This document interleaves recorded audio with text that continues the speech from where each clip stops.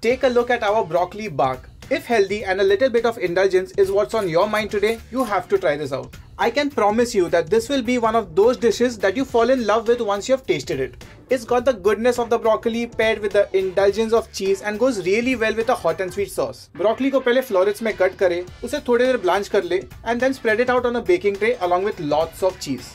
Smash the broccoli with a glass, sprinkle some dried herbs, a little crushed pepper, set it in the oven to bake till the cheese melts and gets a nice golden brown color. Crack into the broccoli bark and enjoy broccoli like never before alongside your favorite sauce. Check out the caption below for the entire recipe and save this reel to make your own broccoli bark soon.